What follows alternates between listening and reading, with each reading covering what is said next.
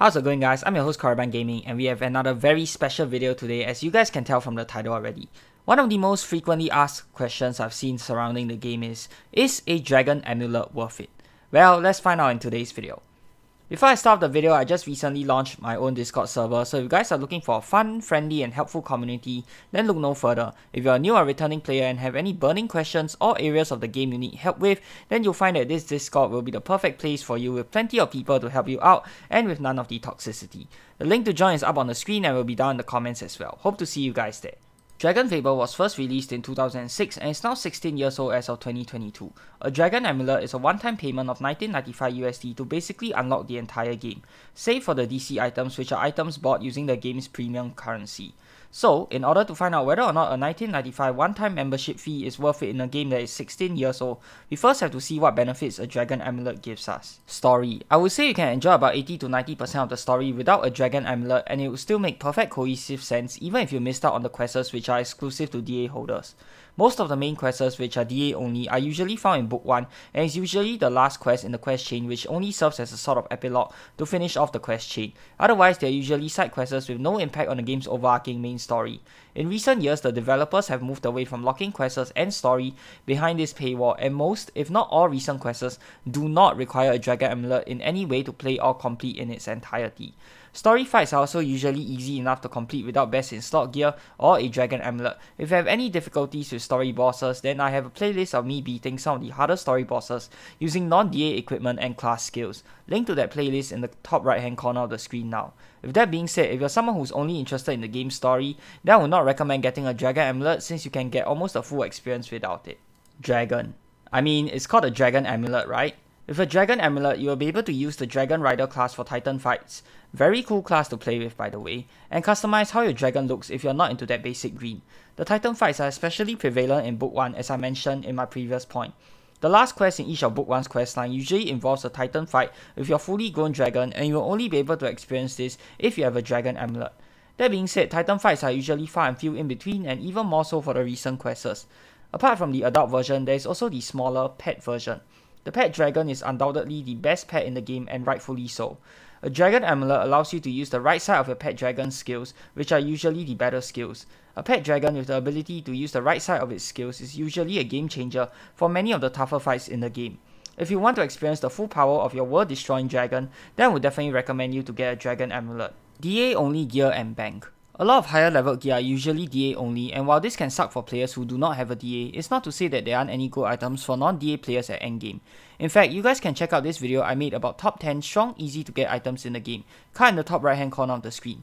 4 of the items don't even require a Dragon Amulet for their best versions. Most of the best in slot items in the game aren't actually DA tagged, but you do need to have some skill in beating the challenge fights that reward them from the inn at the edge of time. I'll go through this in more detail in a later point.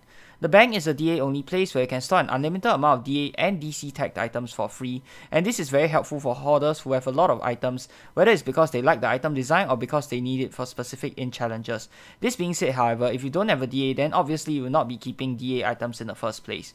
As such, I will say that if you're someone who likes collecting a lot of items in the game, then a Dragon Amulet is a worthy purchase. Weapon specials, shown equipment and loadouts. Dragon Amulet holders have the ability to slot weapon specials while using another weapon, and this is very useful for certain in challenges where you need to optimize what gear you're using. You're also able to show another set of equipment that's different from your equipped one. While this serves no practical use in terms of gameplay, it's definitely a plus point for players who like to dress up and roleplay. Loadouts are the newest quality of life feature to come to the game, and allows players with a Dragon Amulet to save up to 10 different loadouts and switch between them with a single click. I do have a video on the 10 loadouts I use, so if you need any ideas you can check that video out. Link in the top right corner of the screen. To me, this is honestly just a convenience thing, and it really doesn't take a long time at all to switch out all your gear manually. If you're someone who wants to beat the toughest in challenges, or place a lot of emphasis on cosmetics and how your character looks, then you definitely want to purchase a Dragon Amulet. House. DA players are able to buy their very own house in the game and decorate it with furniture. For the most part, house and furniture are really just for cosmetics and flex, with the exception of 2 pieces of furniture. Firstly will be the armor closet, which allows you to have a seasonal class saved even outside of the seasonal event. The only practical use for this is probably the Frost Modeling class for wars outside of the Frost Veil period, as it is one of the best warring classes in the game. Next up will be the Storybook Collection furniture. Yes, this does come at a hefty 5000 DC price tag, 2500 during Black Friday, but it allows you to visit all the seasonal events during any time of the year. Great for players who may be busy during the holidays and want to play through those quests in their spare time, or for players who have yet to finish trading up their seasonal classes. If you like the idea of being able to buy your own house and decorate it with furniture, or if you value the idea of being able to play the seasonal quests and classes any time of the year, then it will be worth dropping that $20 on a DA. Classes. There are certain classes which are completely locked behind a Dragon Amulet like the Dragonlord class and Attilan classes, but for the most part, story classes in the game have the entire right side of their skills locked behind the Dragon Amulet, similar to the Dragon Pet. As with the Dragon Pet, these are usually some of the class's better skills and more often than not are necessary for beating some of the tougher in-challenge battles. Certain in-challenges are also not doable by non-DA players because of this. That being said, most of the in-challenges are doable by a non-DA, allowing you to get some best in slot items even as a completely free character. I have a playlist up on my channel of me beating the in-challenge fights using non-DA gear and skills, link on the top right hand corner of the screen. So if you really want to compete at the top and beat some of the hardest challenges in the game, or you want to have the maximum fun out of each class, then a DA is most certainly necessary. On the topic of classes, this also brings me to my final point, the DoomKnight class. Widely regarded as one of the best classes in the entire game, this class can do it all, from warring, to questing, to bossing. With the purchase of a Dragon Amulet, you will unlock the option to buy a piece of the DoomKnight set every 6 months along with 10,000 DCs for 19.95 USD. The option to purchase the DoomKnight class is unlocked after 24 months or 2 years. Additionally, at the end of the 2 years, if you haven't bought any of the DoomKnight packages prior, you will be able to buy all 4 of them along with the 40,000 DCs in a special package at a discounted price of 65 USD. Of course, this only concerns you if you're planning on playing this game in the long run and have the extra money to spare.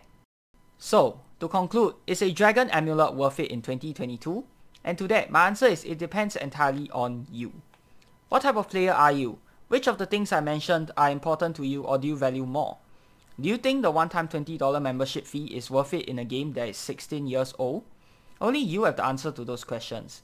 At the end of the day, everybody is different. There are some who wouldn't hesitate to drop a couple hundred or even a couple $1,000 on a game they truly enjoy. And in the same vein, there are also those who wouldn't spend a single dime on games. I hope this video has helped you in making the decision. Did I miss out anything? Let me know down in the comments below. I hope you guys have enjoyed the video, and if you have, be sure to give this video a thumbs up, and of course subscribe to my channel for more of such future content. Till the next time, I'm your host Korriban Gaming. Peace out.